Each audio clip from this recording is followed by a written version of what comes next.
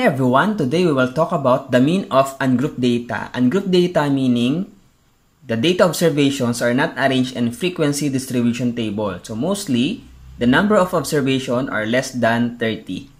So the mean is the average of the data. So it is also known as the average. So it is the most commonly used among the measures of central tendency. So in finding the central value of data set, the mean is affected by the extreme values. So what do you mean by extreme values? Those are the least value or the greatest value.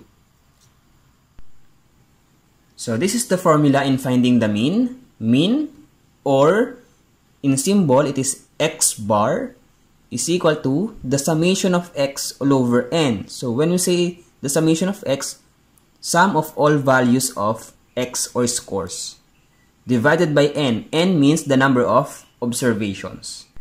Let us have example number 1. The Philippine basketball team scored 81, 73, 81, 86, and 89 points in their last 5 games. What is the average score points of their games? So let us compute the mean.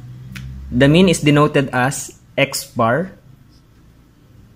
That is equal to the summation of x all over n. Summation of x meaning we have to add all the values of points or scores. Divided by n. N means the number of scores. So we have n is equal to 5.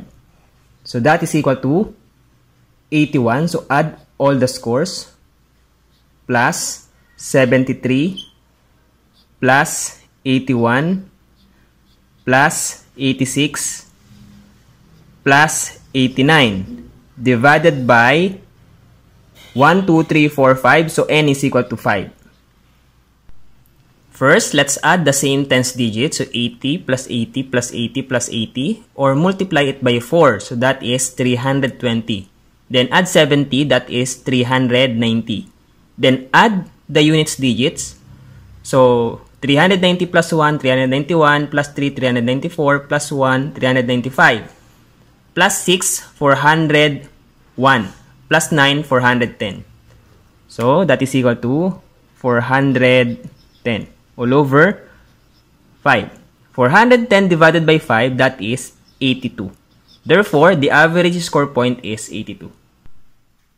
Let us have example number 2. The size of 16 families in a barangay chosen at random are as follows: 8, 7, 4, 6, 12, 6, 7, 6, 8, 10, 7, 8, 5, 3, 4, and 3. Find the mean size of the families. So mean is denoted as x bar, and that is equal to summation of x all over n. Summation of x means we need to add all the size of the families.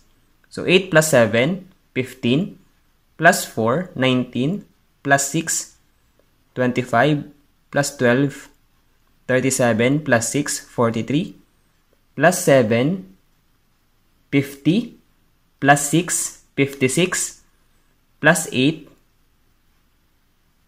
64, plus 7, 74, plus 7, 81, plus 8, 89, plus 5, 94, plus 3, 97, plus 4, 101, and plus 3, 104. So summation of x is 104 divided by n. N is the number of families. If we're going to count the size of the families, we have 16. So n is 16. So 104 divided by 16, we have 6.5. So the average size of the families is 6.5. So that's it. Thank you for watching. I hope you learned from my video. And if you learned, please subscribe to my channel.